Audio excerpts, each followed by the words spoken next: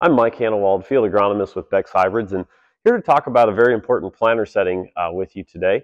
And it's not depth or down pressure or closing wheels or row cleaners. This setting is your population, your seeding rate. How many seeds per acre are you dropping? And we've always known that that's very important, but we've done some research the last 2 years across the state of Ohio, and that has shown that it's just as important, if not more important, than what we had previously thought. And so this research comes from what we call learn plots. So it's where we take a traditional corn test plot where we plant multiple hybrids from a early maturity to a full season hybrid. And we plant those like you would a traditional plot. The difference, however, is that before we start planting, we load a variable rate prescription into the planter monitor to plant the front third of the plot at 28,000, the middle third of the plot at 32,000, and then the back third of the plot at 36,000. So that we get to evaluate all the hybrids in that plot at 3 different populations. We started this project in 2022 with 6 different plots, and then this past year in 2023, we had 15 different plots across the state where we did this.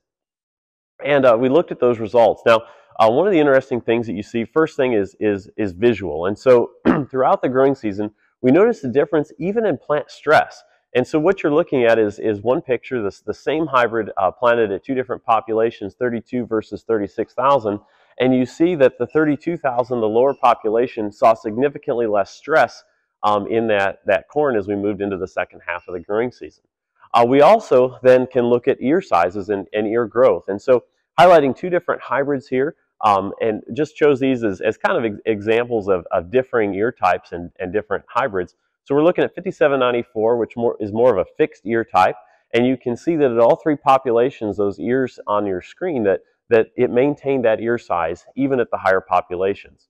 6184, on the other hand, is more of a flex-eared hybrid, and so when you give those plants a little bit more space, that ear will be larger, and you can see that when we give those plants less space at the higher populations, we see more tip back and that ear size drops off due to that increased stress. And so the key is then finding the balance of what's the most economical population. And so that's what our results then show here at the end. So looking on your screen, you'll see 5794 has been tested over the last 2 years in 14 different plots, and 7 of those 14 plots saw 36,000 as the most profitable population. The seed cost was factored into this. So all those green cells that you see on that chart that are highlighted, that's the winning population.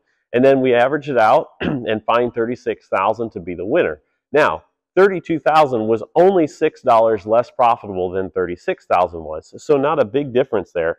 But when we drop down to the 28,000, you see that we were over $40 less profitable per acre at that lower population. So 5794, a fixed-eared hybrid, takes a little bit higher investment in seed cost, but well worth that extra investment in final yield.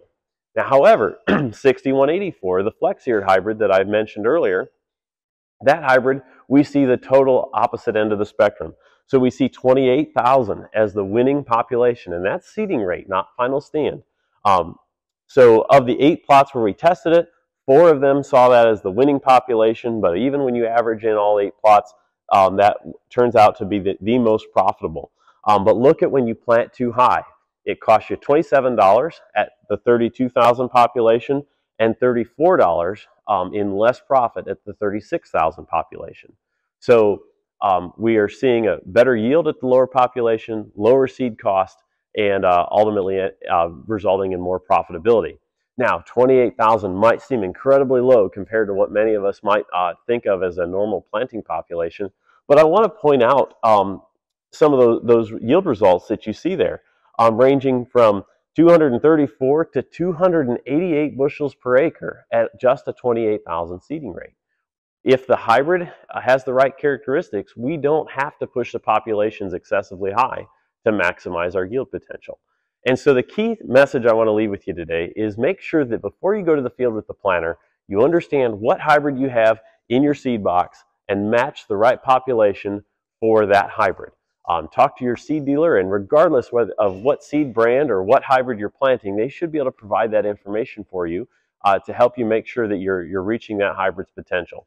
Even without a variable rate capable planter, it doesn't take that long to adjust the sprockets and set that population.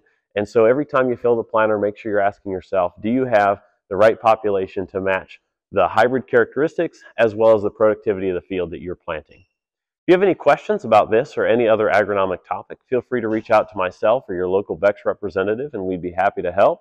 And we wish you all a safe and successful planting season.